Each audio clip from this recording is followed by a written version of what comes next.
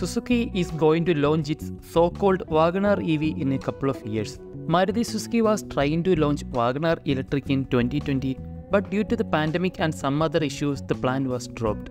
Now, they are coming with two new EVs including EVX, which is an electric SUV, and the next-gen WagonR Electric called EWX. Similar to the existing WagonR, the EWX comes in a cute rounded box-shaped design, and it gets an exciting dual-tone exterior color theme, runs the entire body with yellow highlights across the front bumper, wheels, side cladding and windows. The front comes with a closed grille with C-shaped LED light clusters.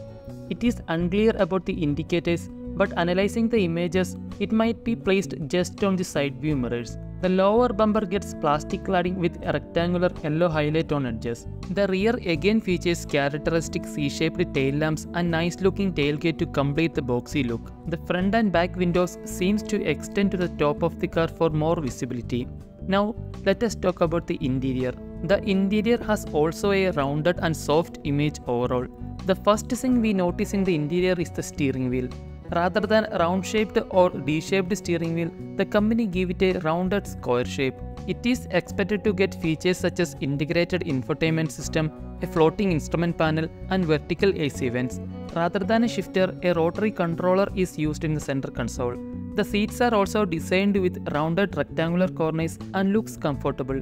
Even the car is small, the interior seems to have plenty of legroom. When we look at the overall style and design, it kind of looks a bit Wagon-R-ish, but when we talk about size, it is even smaller than the Espresso. Talking about the dimensions, the EWX will have an overall length of 3395mm, a width of 1475mm, and a height of 1620mm. Suzuki claims it will get a range of 230 km per charge. According to me, I will say it is very low.